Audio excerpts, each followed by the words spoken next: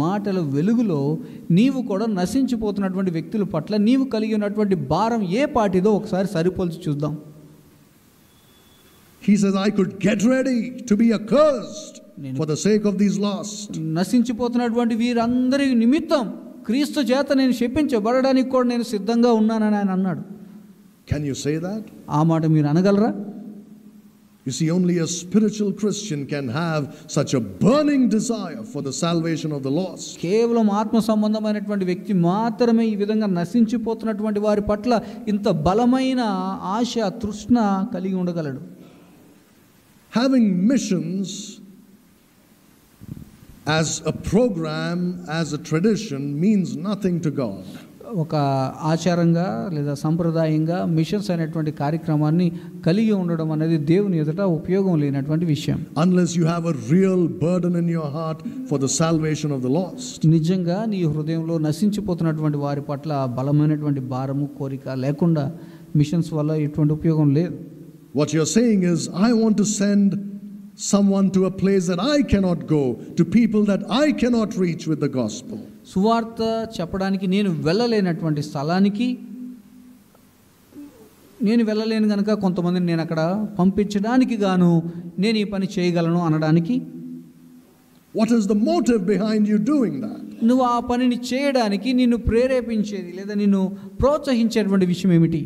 Many Christians think, well, as long as I throw some money, God will be happy and he won't bother me. నేను ఎంతకాలం అయితే దేవుని పని కొరకు machines కొరకు డబ్బులు ఇచ్చేస్తే చాలు, దేవుడు ఏమనుకోడు, దేవుడు ఆ పని చేసుకుంటూ ఉంటాడు అని. God will be happy with me. దేవుడు నాతో హ్యాపీగానే ఉంటాడు అని అనుకుంటా. You think you can buy God with money? నువ్వు అనుకుంటున్నావా నీ డబ్బు చేత నువ్వు దేవుని కొనగలవని? How foolish you are if you believe that. ఆ విషయాన్ని నువ్వు విశ్వసించినట్లయితే నువ్వు చాలా మూర్ఖుడిగా ఉన్నావని దాని అర్థం. It's not acceptable to God. అది దేవుని దృష్టిలో అంగీకారమైనది కాదు. Unless there is a desire in your heart for the salvation of the lost. నిజంగా నీ హృదయంలో నశించిపోతున్నటువంటి వారి పట్ల నీ హృదయంలో ఆశ కోరిక అనేది లేకపోతే వృధా. Look at the burden that Paul had. ఇక్కడ పౌలు కలిగి ఉన్నటువంటి ఆశను కోరికను చూద్దాం. Let me show you another man who had a similar burden. ఇదే విధంగా భారాన్ని కలిగి ఉన్నటువంటి మరొక వ్యక్తిని మనం చూద్దాం. Look at Exodus chapter 32.